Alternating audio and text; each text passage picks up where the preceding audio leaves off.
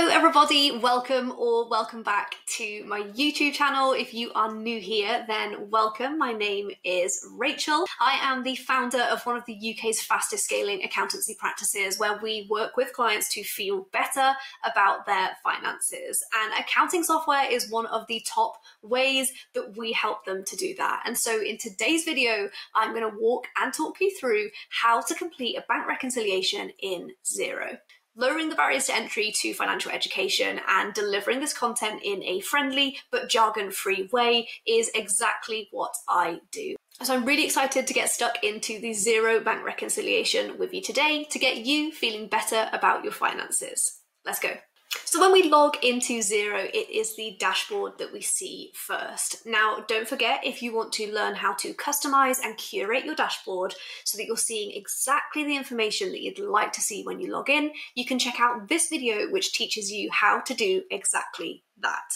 But when we land and we log into Xero, this is the dashboard that we're going to see. When we think about doing our bookkeeping, when we log into Xero, this list here, so reconcile 29 items, this list is basically our to-do list. So Xero works by using open banking to connect our banking data into the software. When we run reports from Xero, so we can see the data that we've got here and the data that we've got here, Xero only knows the data that we tell it. And so in order to be able to see the data from our bank account, move into the Xero software, and to be able to report on it, we actually need to tell Xero the who, what, where, when, and how. We need to tell Xero what those transactions are and what they mean. And so this is our to-do list, and it's really important to note that all of the information that you see over here does not include any of the transactions that have not been reconciled over here, which is why top left, that is always going to be your to-do list. This is the first thing that we want to look at when we log into Xero.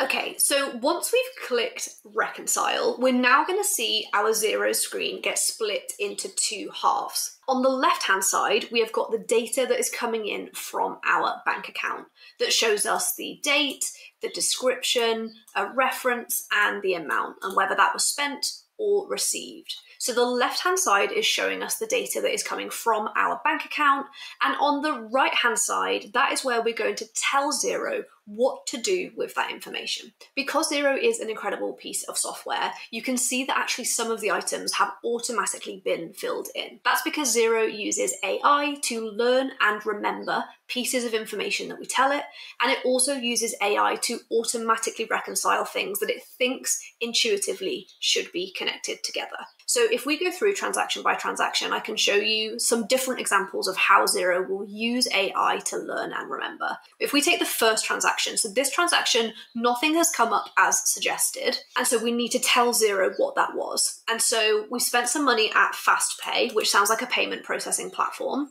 on the 22nd of January, and this was the reference number. And so because nothing has automatically come up as suggested, that means that we haven't put a bill on Xero. That money has just come out of our bank account.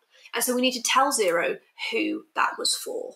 And so I'm going to say that was for Martin and Martin Solicitors. I actually don't have that set up as a contact, and so I'm going to click New Contact.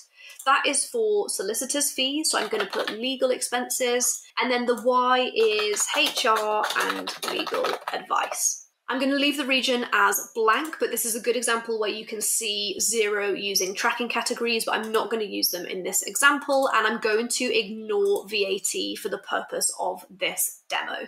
So we can see that when Xero doesn't know the transaction that we're talking about, we need to answer 3 questions in order to be able to reconcile. We need to answer who, what, and why. So the who, Martin and Martin Solicitors. The what, it was legal expenses, and the why was HR and legal advice.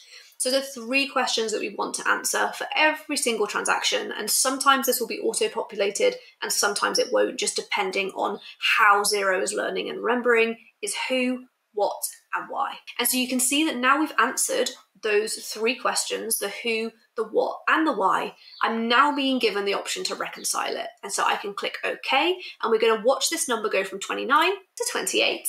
I'm a huge fan of gamifying bookkeeping wherever possible, so I actually always keep a really close eye on this number, and I set myself little challenges, normally involving a packet of biscuits. So I say, like, for every 20 transactions I reconcile, I'm allowed a digestive biscuit.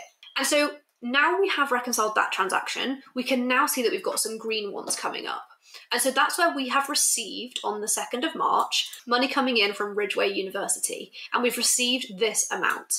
Now Xero is saying, oh, hang on a minute, on the 2nd of March you received that money, but 4 days earlier, on the 28th of February, you actually raised a sales invoice with the same reference number.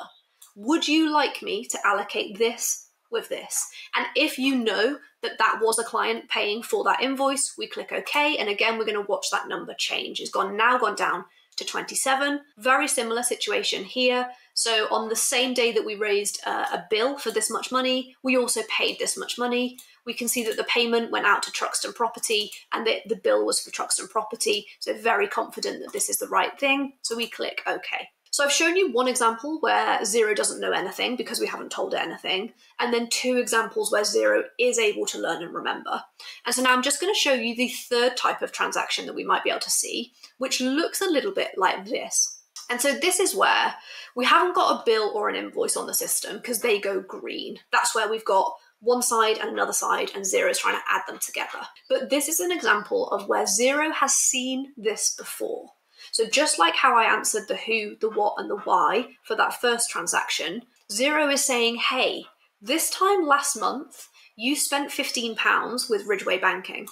And when this happened last month, you told me that this was going to Ridgeway Bank for bank fees with the Y as a bank fee. Would you like to do that again? And I can say yes. It could be that that's not the case and I might choose to overwrite it, but bank fees is a really good example of something that happens every single month. It will happen around the same time every month, and it will be for roughly the same amount every single month. And so we can also click OK. And so the aim of the game now is to get this number down to 0. And so I'm just going to fly through. I'm going to be answering the who, the what, and the why for every single transaction. And that is how to complete a bank reconciliation in Xero.